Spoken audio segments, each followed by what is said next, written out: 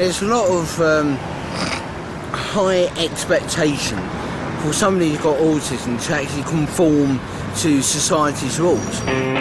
What's it like to grow up in a world that views you differently?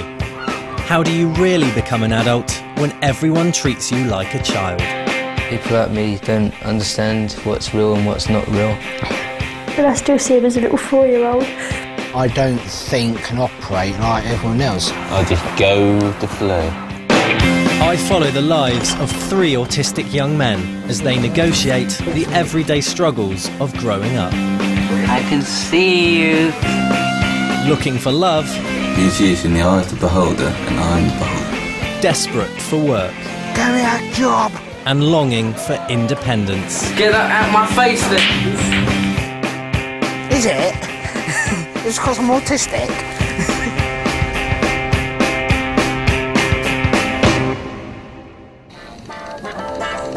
This is Tom.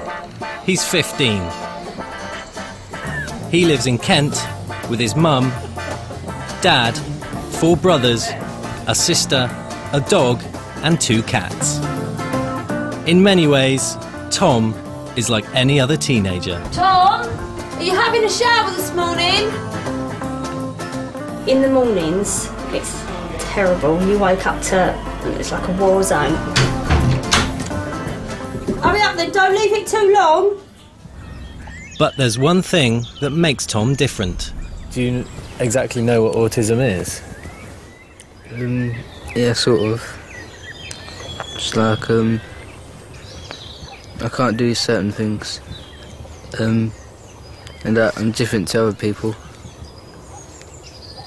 And, like, there's parts of your brain that, can't work or something. He's got a problem with his brain and it's trouble for him to learn stuff. And he doesn't learn stuff as quick as us. When I'm with other people, I just can't laugh for some reason or, like, shout. But does that bother you? Sometimes.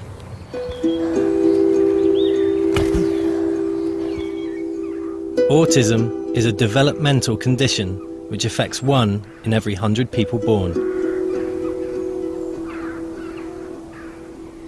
People with autism view the world as a strange and often confusing place. They have trouble communicating and interacting in the same way as everyone else. I would like to be more confident around people and things like that. Thomas isn't like other teenagers because of his level of maturity. I have tried to do something to make her, just to make her see that I've grown up a bit and stuff. But she just never will trust me. That's one of the reasons I don't let him go out with other people, because I do feel he would be taken advantage of. Tom attended a mainstream school up until the age of 14. He was then placed in a specialist school 15 miles away. I've changed quite a bit since I moved school last year. All the people from my old school don't like me very much for some reason, because I'm not a very popular person. Did you like it at your new school better? Yeah, a bit, because you don't get like people like calling you tramp and stuff like that, and like just going to try and trip you up and stuff. So people bullied you? That must have been horrible. He wants to be like all the other kids out there, doing what they're doing. He wants a girlfriend and he wants a group of friends around him, and he wants independence as well. You know, it's a real shame because he's been denied a life that he wants.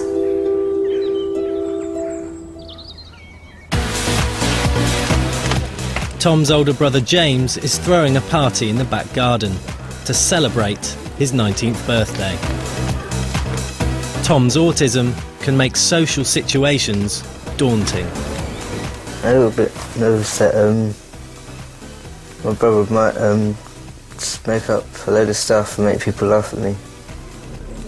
I just want them to think I was just normal, be the same as everyone else, like join in and like just have friends and stuff. When I'm in the car and I can see a group of people just playing football and all on bikes and just having fun together, and I've never actually done that with people.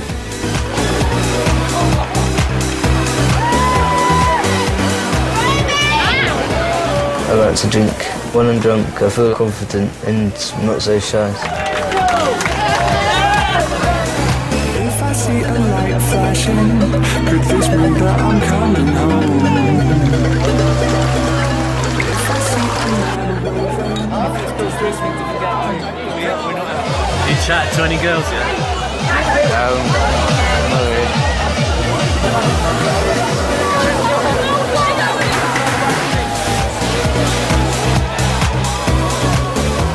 I always knew Tom at school. Tom was well shy at school. I never ever heard Tom speak at all in school, ever.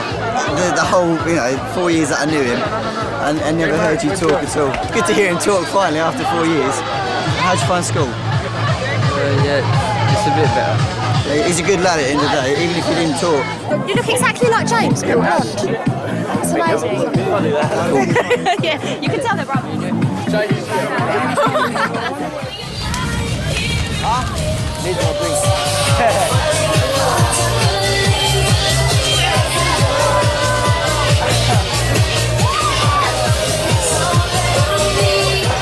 Oh, Colin, it's done.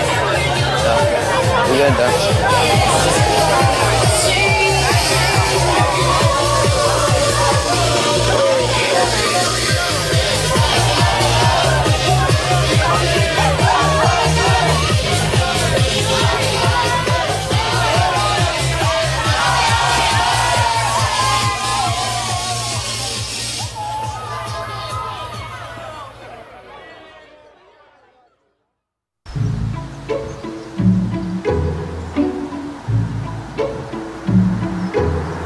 Autism has a wide spectrum, and individuals can often show a keen interest or high level of ability in other areas of their lives. For 23-year-old Ollie, it's drums and history. So, Henry V, when was he born? He was born in 1389, England, son of Henry Bolingbroke, who was Henry IV, who usurped the throne from Richard II. Ollie has high-functioning autism. People like him can show an impressive knowledge in their favourite subjects, masking the true depth of their disability. I see myself as a bit of a wolf, for some reason. Wolves. I find wolves a very masculine animal, and being what I am. Regardless of his abilities and knowledge, Ollie has spent the last 4 years trying to get his first paid job. Since I left school, I was very belligerent almost about actually getting a job, any job at all. I was very eager to have routine. We know that Oliver and other young people like him absolutely need routine and they need structure. My criminal mugshot, I've seen this man. Finally, last year, aged 22, Ollie found temporary work with help from the National Autistic Society. Now listen, we're going to cross over. He has a temporary contract stamping books at the British Library. Bye. Fingers crossed. Right, fancy a bit of ruck and tuck. Get the old... But this commute will be one of Ollie's last, as his temporary contract is up at the end of the week. After that, he's out of work. This is actually officially my last week. The thing that I will miss is the camaraderie of the workforce. I can miss the companionship with some of the guys now, because I'm quite a loud sort of person in the office. To me, it's a matter of pride. I style my attitude almost like samurai. Like Ollie, many people with autism lead their lives around routine and repetition, without which life can seem chaotic. To Ollie, this job was more than just a place to work. This is where I work. I work on this side of the British Library, but I go in gate 8. I'm now about to get my work pass out. You sad? Yeah.